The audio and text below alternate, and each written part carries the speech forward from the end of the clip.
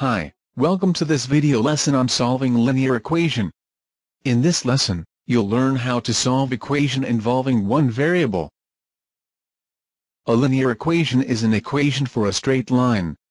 It is usually written in the form of ax plus b equals to 0, where a and b are constants, and the value of a is not equal to 0. Note that the power of the variable x is 1. A linear equation is an equation of a straight line. Here are a few examples of different straight lines. A straight line with positive gradient. A straight line with negative gradient. Horizontal and vertical straight lines. Linear equations can be written in three different forms. The first one is the standard form. Ax plus by equals to c, where a, b and c are constants. The second form is the slope-intercept form.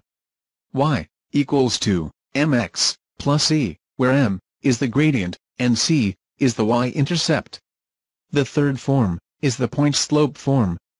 Y minus y1 equals to m multiplied with x minus x1, where m is the gradient and x1 y1 is a point on a straight line. Let us now take a look at solving a linear equation. 3 multiplied with x minus 1 equals to 8x plus 2. In this question, we expand the left-hand side so that we can collect the unknown together. Hence, we get 3x minus 3 equals to 8x plus 2. Collecting the unknown, we have 8x minus 3x equals negative 3 minus 2. Simplifying further, we get x equals to negative 1. Let us take a look at another question. 4 divided by 5x minus 1 equals to 6. This question involves a fraction on the left-hand side.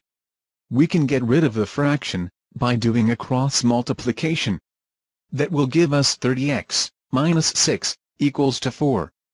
Collecting the unknown, on the left-hand side, we get 30x equals to 10. Simplifying, we get x equals to 1/3. We are coming to the end of the lesson. In the short video, you have learned how to solve linear equations.